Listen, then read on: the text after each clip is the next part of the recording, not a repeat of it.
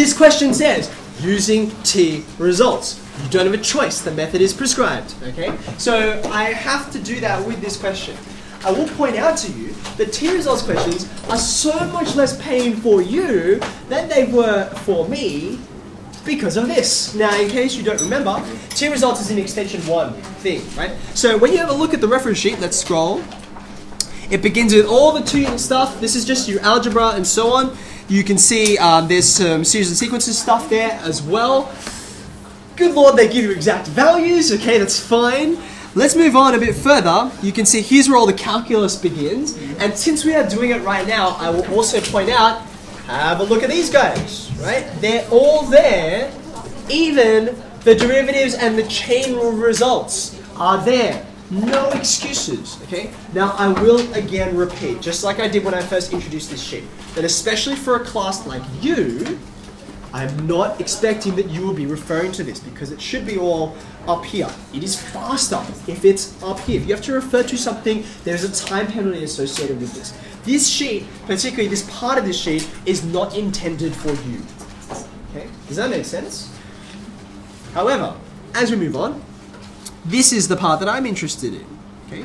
So you can see here, you've got the t formulas there right on the left-hand side. Maybe I'll zoom in a little bit for you. Okay. And they are situated here underneath the angle sum identities because... Why? Why are they there? Because they've got to do with angles. Well, because where these come from is from a specific instance of one of these. Namely, which one? It's the double angle for tan, okay? So what I'm going to quickly walk you through before I just go ahead and solve the question is, remember I said, like, I don't think you should necessarily be going here to remember this. It's a nice check, it's a nice safety blanket, but where does it come from, okay? Here's the way people back in the days before a reference sheet worked through and understood this and therefore made sure they remember it correctly, okay? Tan 2x. Tan 2x. This is a result you absolutely should know, and most people have no trouble remembering this one after they've used it a little while. It's 2 tan x on 1 minus tan squared. Okay? So this result here, you can see, comes directly out of here. One of the easy ways to remember that there's a plus and a minus happening here, right? How do you remember which one's a plus and a minus? Well, if you put a minus here and there was a double angle, you'd just get 0.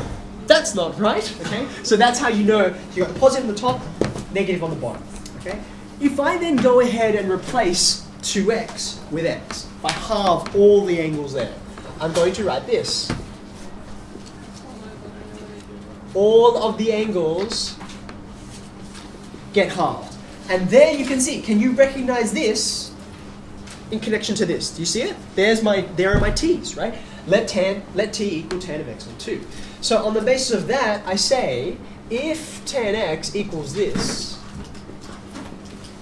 then it is reasonable to start off visually by saying, well, if x were an acute angle, I could construct a right-angled triangle that includes it, like this, and the tan relationship connects which two sides? Which pair of sides? Opposite and adjacent, right? So here's 2t, here's 1 minus t squared, and there's only one thing left. If you need to, you can go right back to Pythagoras, but most people are quite fine to remember eventually, well, the last one must be 1 plus t squared. Another way to remember, oh, that must be the case, is because the hypotenuse is the longest side of a right-angled triangle, right? So clearly, you couldn't have 1 minus t squared over there and 1 plus t, that wouldn't make sense, okay? So off the base of this triangle, this is the triangle that I used to draw right next to my exact value triangles to remember all of these guys. Okay, you read these straight off of here. Okay, now we're ready to approach this question. When you have a look at this, the first thing you must do is a straight substitution. Okay? So if you let t equal tan of x on 2, okay, you must state that because where on earth do these t's come from? I'm going to look at this and say that's 1 over cos, right? So I'm going to be taking the reciprocal of this guy, right? So it looks like I've got 3 times 1 plus t squared, 1 minus t squared. You happy with that? Just a straight substitution of 1 over cos. Minus, and this is not locked around wrist, equals 5. Okay? So where do I begin from here? What's the obvious first step to do? I could put them together as a fraction.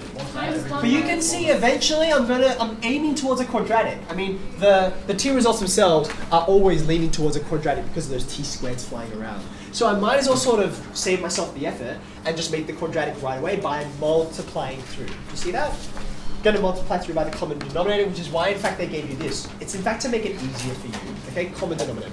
So I'm going to multiply through by 1 minus t squared. Let's just do it all the way.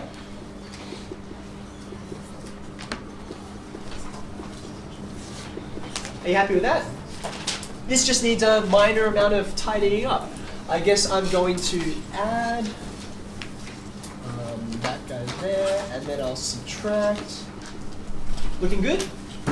Divide through by 2 because there's no reason why not to. And at this point, Not 2. oh, I didn't even intend that. At this point, you look and you think, okay, now what? You have no choice, do you? Right? This is a disgusting quadratic. You're not going to be able to do anything meaningful with it. So I'm going to go straight to saying t is equal to, and I will launch into the quadratic formula. Okay. Now I don't think the quadratic formula is something that I'm too concerned with you in terms of getting your right answers. So I think we can go straight to saying minus b plus or minus the square root of b squared minus b squared minus 4ac. Right? So that's going to be 1 plus 16. That sounds like 17 to me. Yep. Divided by 2a, which is 8. And it doesn't get any simpler than that. So now what does this tell me? I've solved for t. That's as far as you can go with t. But t in fact is tan of x on 2. So now I'm going to bring it back to the actual question I was given.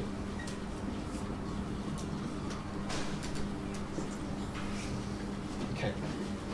So from here, I'm actually not going to bother too much with the actual mechanics of this because I think we're okay. You've got two separate values that x on 2, tan of x on 2 could be.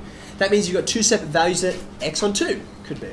Okay? So you're going to have tan of x on 2 equals the first solution, or tan of x on 2 equals the second solution, right? You can use your calculator, find the angle that will give you x on 2 by going shift tan. That'll give you another number, and this will be in radians, right? Then what are you going to do with those? Yeah, you're actually solving for x, not solving for x on 2. So you're going to multiply both of those by 2. And these will give you some solutions, okay? Now there are two things left to check. Okay? Firstly, I need to make sure I haven't missed any solutions, okay? So from this point, I can check fairly easily, knowing that the periodicity of these two functions is, well, let's have a look here. This is 1 over cos, and this is tan. So therefore, it's going to be a bit messy, but you'd go every pi radians, okay? Because you get the same copy every single time. You can check each of those solutions really easily by popping them in. If you stay with exact values, you can literally do 3 over cos whatever, tan of whatever, and hopefully you'll get 5 at the end. So just test. That is the much simpler way than trying to work out quadrants this way or the other. You're wasting time in an exam. Okay? That was the first thing you need to check, domain. What was the second thing? Pi. I need to test x equals pi. Well done. Why do I need to do that? Very good. My very first line of working, this one here, immediately excludes pi as a solution. As soon as you're talking in tans, you're kind of stuck, right? So you have to test x equals, we used to say x equals 180, because 180 degrees on 2 is 90, which is where tan has a discontinuity. But of course, we're in radian land at the moment, okay? From memory, I don't believe x equals pi is a solution, but you need to show that. There is, I believe this is a 3-mark question. The third mark is exclusively for showing whether this is or is not a solution. And it's a classic thing. I mean, after you've gone through all of this legwork, you're just exhausted. You're like, can I get to the next question? And many students will just forget to do it, okay? And sacrifice a mark, which is very easy to get. Just chuck it in your calculator, get a value out. What is the value, by the way? What is 3 sec pi minus 10 pi? We could actually work this out, couldn't we? What's sec pi? What's cos pi? Cos pi is -1. The reciprocal of -1 is -1. So that's -3. What's tan pi? 0. Okay, so all I need to say here is that is not equal to 5. Therefore, x equals pi is not a solution. And having excluded it, I just return back to my original pair.